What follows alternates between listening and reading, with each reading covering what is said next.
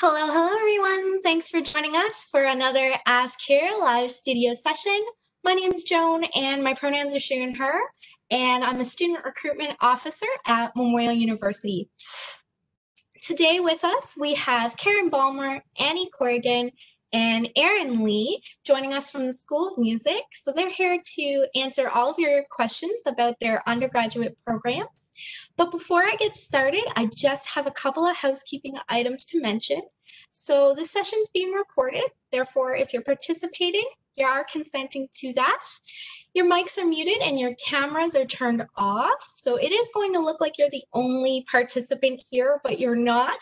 There are others joining us today, and you're here with our panelists as well.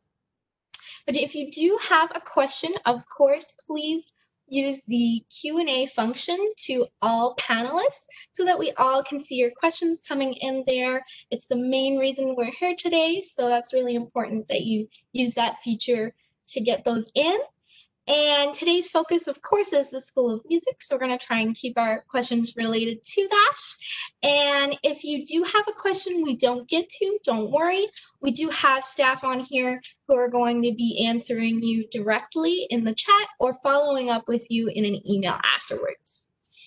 So to get us started, I'm going to ask if each of you folks can tell me a little bit about yourselves and your roles within the School of Music. The first person I have here on my screen is Annie. So if you could start us off. Hi, everyone. My name is Annie Corrigan. My pronouns are she, her. I am the academic program administrator for the School of Music, which means I run the audition cycle and I help first-year students get acclimated to life at MUN. I also teach the oboe. All right, thanks for joining us, Annie. Next, I have Erin. Hi, everyone. My name is Erin Lee, and I'm a second-year student in the Bachelor's of Music and the Business Administration degree. So that's a new joint program that started up last year. And as well, I'm a voice major, and I'm here to give a little bit of a perspective from a music student. So, yeah. Great, glad to have you, Erin. And Karen?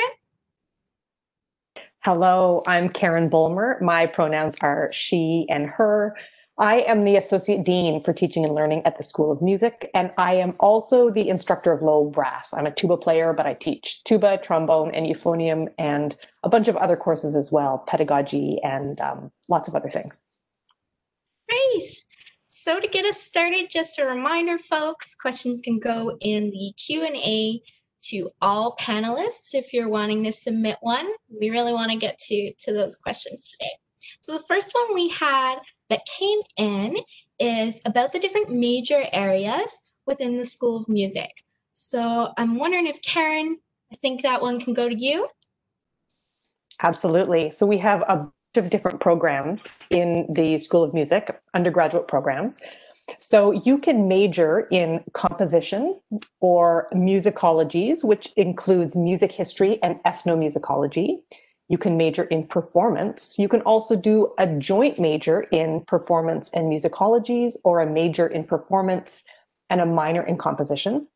We also have a general studies program, which is a program that kind of allows the most flexibility out of any of our programs. So if none of the things really grab you fully and you kind of want to sample, the general studies program is excellent for that. And there's also an option to do a minor in a discipline other than music with the general studies program. We have a new minor in jazz studies. And as Erin was saying, we also have Canada's first university level joint degree in music and business. So this is a 5-year program, and after 5 years, you get 2 degrees, a Bachelor of Music and a Bachelor of Business Administration. Wow, so those students are really well-rounded. Hey. That's right. It's a great program. That's awesome. All right, our next question is for Erin. So students wondering, what does the day of a life of a student look like in your program? Yeah, so my program is a little bit different because, of course, I'm in business. But first, I'll just touch on a daily life in the music student. So Every day you will go into the School of Music or we're online and you have your applied class. So that's the class that you have with your specialized instrument. And then there's also theory classes. So everyone has to take theory and everyone has to take history. And then once you get those foundation courses out of the way, you can start to take more specialized courses. And like Dr. Bellmer was just saying, once you decide on your major, that will decipher what other types of courses you take.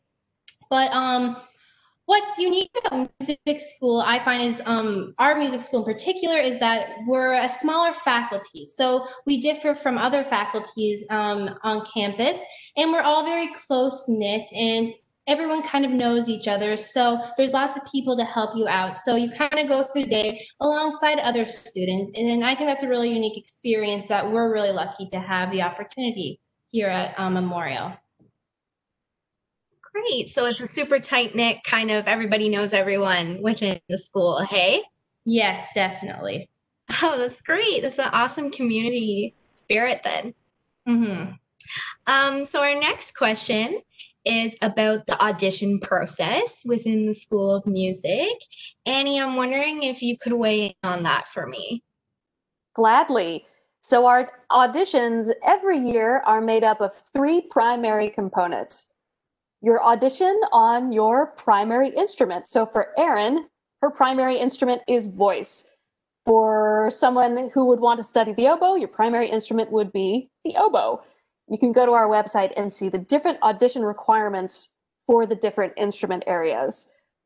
In addition to your repertoire, it also includes things like scales and arpeggios.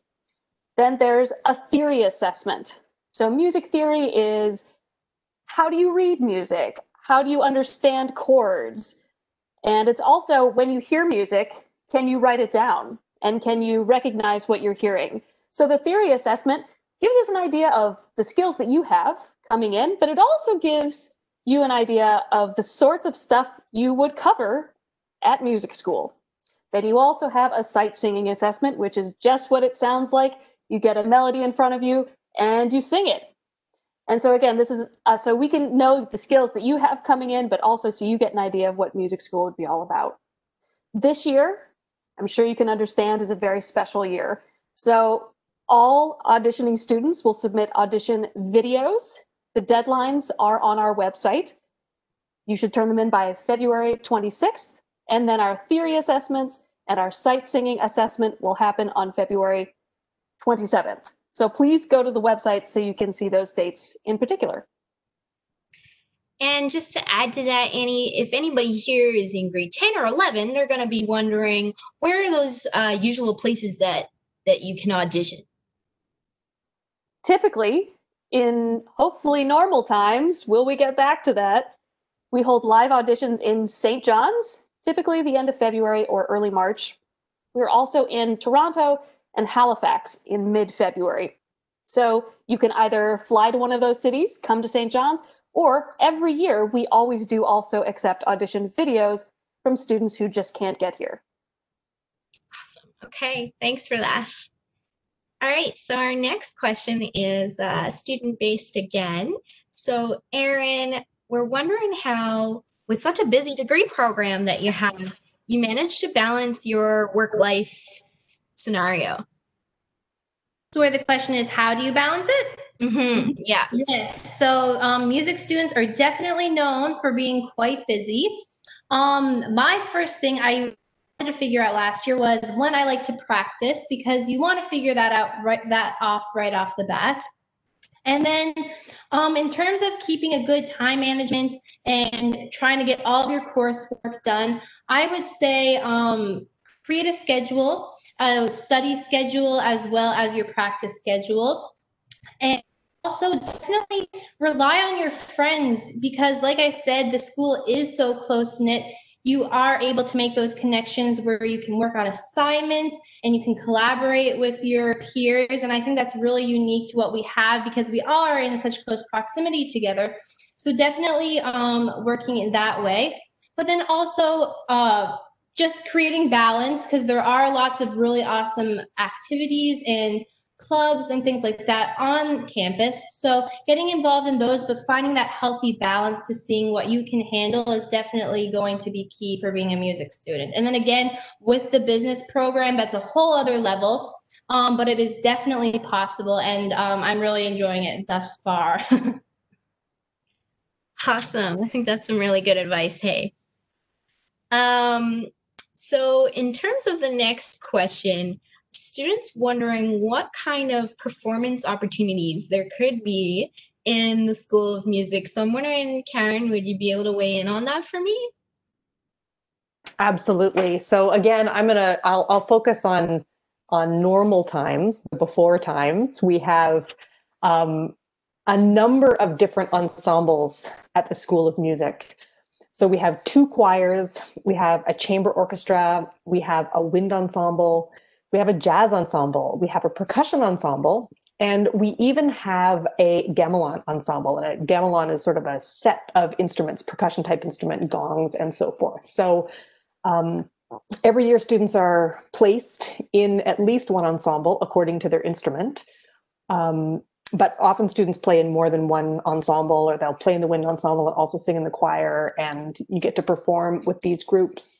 There are also opportunities to perform on your major instrument in what we call master class. So every week, each instrument group meets together for an hour, and we all use that time a little bit differently, all the different instructors, but we all devote at least some of that time to student performances. So you get to take some of your solo music that you're working on and perform it in front of this small group of people who play your instrument. It's a really wonderful chance to practice performing and get great feedback from your peers and from your instructor. And if you're in the performance program, you do recitals as part of your degree, and many studios do studio recitals. I think that pretty much covers it. Yeah, for sure. And just to follow up on that, is there any opportunity for paid performances within the faculty as well, or paid work experience for students? Yeah, well, for performing, I can't think. Annie will jump in if I'm missing anything, of paid performance opportunities within the school, but in the community there often are. So we do have a partnership with the Newfoundland Symphony Orchestra, and a number of our students play in that, and they get, I think, a tuition voucher. Is that, yeah, for that work. Many of our students play we have a very active musical theater scene, so many of our students get jobs in pit bands and things like that. Awesome. And Annie, did you have any other things to weigh in on that, on employment, student employment within the School of Music? Sure. So there's a program at Memorial, the Memorial University Career Experience Program. I believe I'm getting that right. It's abbreviated MUSEP. You could be a MUSEP student working in a variety of different capacities at the school. You could work with our production team to help pull off our concerts and recitals. You could learn audio engineering. You could learn how to be a backstage manager. You could work with our professors on their research. You could work with our theory professors to get some teaching experience, if that's interests you. And we also have community programs where we work with people in the community, kids, and bringing music to them, and they come into our building during normal times. You could get a job as a MUSEP student assisting in one of our community programs. So lots of employment opportunities. Wow, you really do have a lot going on in the School of Music. I'm learning a lot here today. So another question just came in, and it's about how do you start making friends when you originally come into the university? Erin, would you be able to take that one? Yes, definitely. So I realized that lots of people do come in from outside of Newfoundland. Although there are lots of people from Newfoundland that go here, there's lots that come from outside. So one thing that I want to make clear is that absolutely everybody in the School of Music is just a friend that you haven't met yet.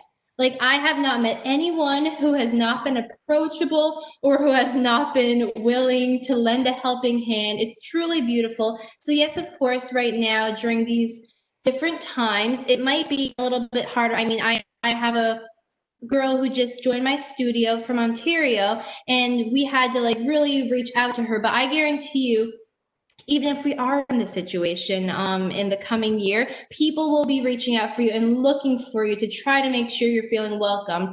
But then again, if we are in person, even just walking through the doors, and if you walk in the hallway, I guarantee you will meet people. But different ways and opportunities are through joining clubs and societies. The School of Music actually has the Student Music Society, which is kind of like a little mini council. So if that's up your alley, that's a really cool thing to get involved with. But you will meet people in your classes, and it does seem a little bit intimidating, but once you get in there, I promise you it will be a wonderful experience with future friends all around you.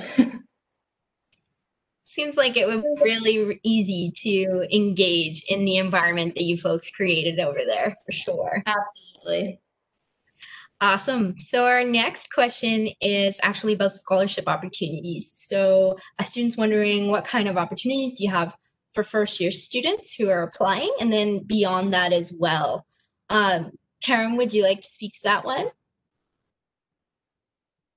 I feel like this might be more Annie's. I feel like Annie's going to have better information here. Sure. Annie, for sure. Yeah, I'd love to speak about it. This is a very easy question to answer because for incoming students in the Bachelor of Music or Joint Degrees Music and Business program, you are automatically considered for the wealth of scholarship opportunities at the School of Music. Automatically considered. You do not need to apply. And this is above and beyond the entrance scholarships that Memorial University offers incoming students as a whole. So, as an incoming student, coming into the Bachelor of Music program, automatically considered for scholarships. Wow, that's awesome. And if a student's really wondering what those might look like and what that process kind of looks like, is there any information about the scholarships that are available on your website, or? You bet. Go to the homepage, and on the left-hand bar, you'll see scholarships. You can click that and get a better idea of all the opportunities that we have. Perfect. All right.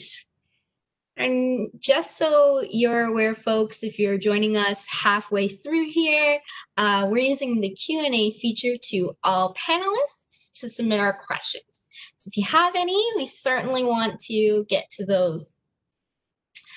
All right. So the next question we have is, what do class schedules tend to look like in first year? Annie, do you mind weighing in on that one for us as well? Yeah, Erin gave us a great rundown of the courses that she experienced in her first year. And it's basically the same for every Bachelor of Music student. Okay. As an incoming cohort, you're all taking music history, music theory, oral skills, which is singing and orally recognizing music. First year students also take a course called Music Technology, which is really cool. You learn a music notation program called Finale, and you also learn a little bit about audio engineering. Voice students like Erin take Lyric Diction 1 and 2. Erin, do you want to talk a little bit about what that class is all about? Yeah, so that's unique to voice students. It's basically IPA, which is where you actually learn how to speak in different languages, but you're not actually learning what you're saying. You're more so learning how to speak the language. So when you see any phrase in a language that you study, you automatically know how to pronounce those correctly, and you will carry those skills out with you throughout the rest of your degree, and if you continue singing afterwards, throughout the rest of your life.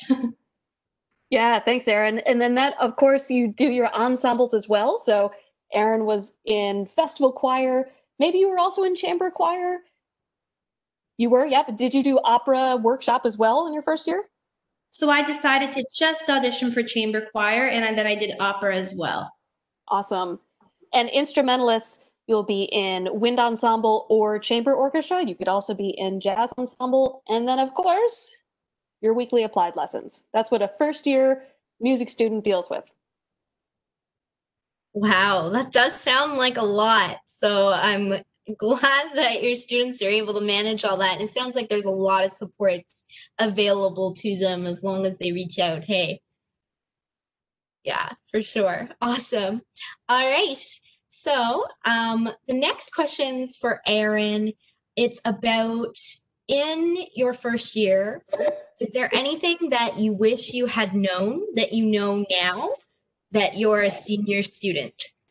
Hmm. Let me think that I wish I had known. Well, I wish I had figured out when I like to practice earlier on in my degree. I thought I'll just not wing it, but I was like, I'll fit that in later. But there is a lot that piles up super quickly. So oftentimes practicing can maybe be tossed to the side. So I realized quickly I couldn't let that happen. So I started going in the mornings and practicing and getting that done. But again, I would just say try to figure out what works best for you. And in terms of other things that I wish I had known, I mean, speaking on behalf of some of my other peers, they kind of regretted not getting involved super early on. And I know that sometimes people say that they want to ease into university and maybe not take advantage of some resource centers, or maybe they don't want to join societies. But I say, what are you waiting for? Those are there to literally help you transition in. And why not start off with a bang and get right involved? I mean, obviously, you have to balance everything, but know your limits. And I say get involved right off the bat. Yeah, getting involved is you find your niche just so easily once you do it, eh? You find your people and then you're good to go. And that applies to pretty much any degree program.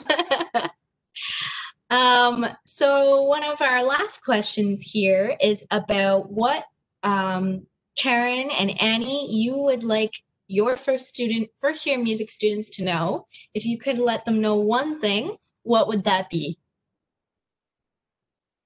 Yeah, sure, Annie. You can certainly go first. Oh, I would love to hear from Dr. Bulmer first, actually. I'll go after her. Sure. I thought you were raising your hand. What we would really like you to know, okay, I'm going to give two things. That we are here to help. We are here I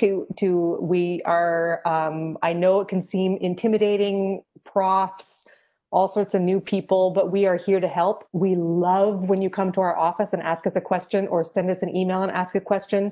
It is not a nuisance. It is not a bother. We love to help and we want to see you succeed. So we're not there trying to weed people out or, we really want to see everybody succeed. So don't hesitate to reach out to us at any point. We really love hearing from you. Awesome. Thanks for that. And Annie? Oh gosh, that's just the best possible advice that any student can hear. We do want to hear from you and we love to hear from you. Also, as someone who's also graduated with a music degree, I agree with Erin. Figuring out your schedule as soon as possible is the best thing you can do to prepare yourself to be successful in music school.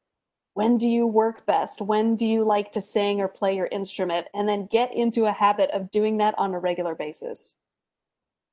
That's fair. It's really individual for everyone. Hey, what that process is going to look like for sure. All right. And I think what our last question here is going to be for Erin. And it's about organization and how you organize notes and studying and that kind of thing. Do you have any tips for students to keep that kind of thing organized for them? Well, I know definitely what I realized really quickly is I like to have a copy of my schedule on the back of each of my binders. So I find that's super helpful and I have that color coded. In terms of notes, each class is going to be different, really. You can talk to previous students, older students, see what they like, but it's really just figuring out what works best for you. I like to write down my notes for a lot of history courses, but then other courses I like to take notes on my laptop. Like it really, really depends. I would say for any voice students, I'm not sure if it works the same for instrumentalists, but I know that I always record my lessons And then the day after, I might give it a day or 2 days, and I will go in and I will re-listen to everything and write into my score. So during my lesson, I can be super focused on what my prof is saying, and then afterwards, I'll go in and write my score. So that's music specifically. But yeah, I find maybe writing out notes or on your computer, just really whatever works best for you. And it's going to take a little bit of time to figure that out, but it'll come.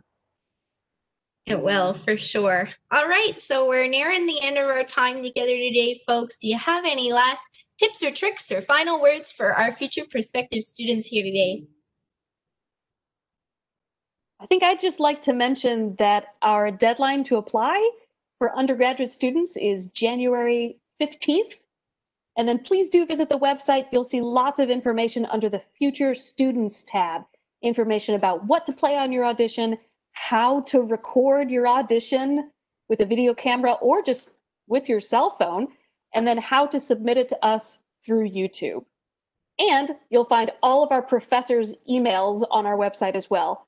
Echoing what Dr. Bulmer said, they would love to hear from you. Yeah, can I just jump on that? Absolutely, if you have questions about audition repertoire or anything like that, please don't hesitate to reach out. And one of the cool things about being in this remote teaching environment, so I had a prospective student reach out to me, a tuba player, the other day, and we were emailing back and forth a little bit, and I realized, oh my goodness, all my master classes are on Zoom this term. So I invited this person to sit in on one of our low brass studio classes one week if she would like to do that. So I wouldn't be surprised if other faculty members would be willing to do that as well, or even meet with you over Zoom and hear you play, maybe have a bit of a lesson. So absolutely reach out. Awesome. And Erin, any last tips or tricks to share with folks today? Just like I was saying, throw yourself in there, immerse yourself into all the student life. It's going to be great. Awesome. Thanks so much to each of you for joining us today. And if you have any questions, folks in the audience, feel free to send them along to admissions@mun.ca. We can point them in the right direction. And be sure to check out our next session with the School of Social Work on Thursday, November 12th at 4 p.m. Newfoundland time. Thank you once again for joining us, and take very good care, folks. Bye now.